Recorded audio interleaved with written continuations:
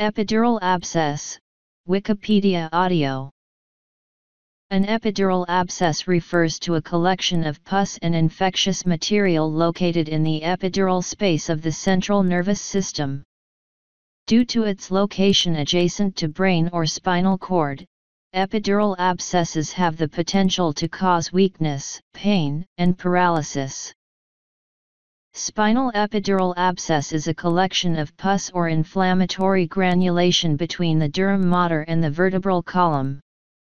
Currently, the annual incidence rate of SES is estimated to be 2.5 to 3 per 10,000 hospital admissions.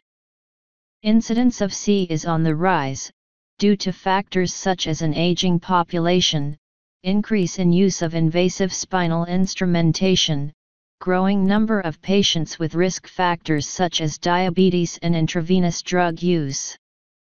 SES are more common in posterior than anterior areas, and the most common location is the thoracolumbar area, where epidural space is larger and contains more fat tissue. SES are more common in males, and can occur in all ages, although highest prevalence is during the 5th and 7th decades of life.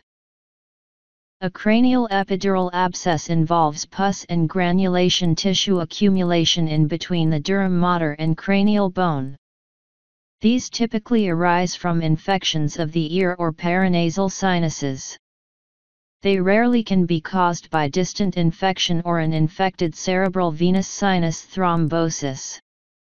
Staphylococcus aureus is the most common pathogen.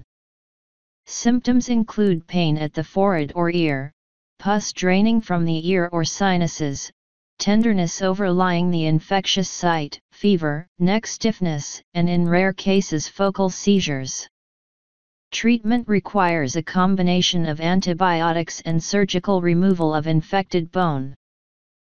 Spinal epidural abscess.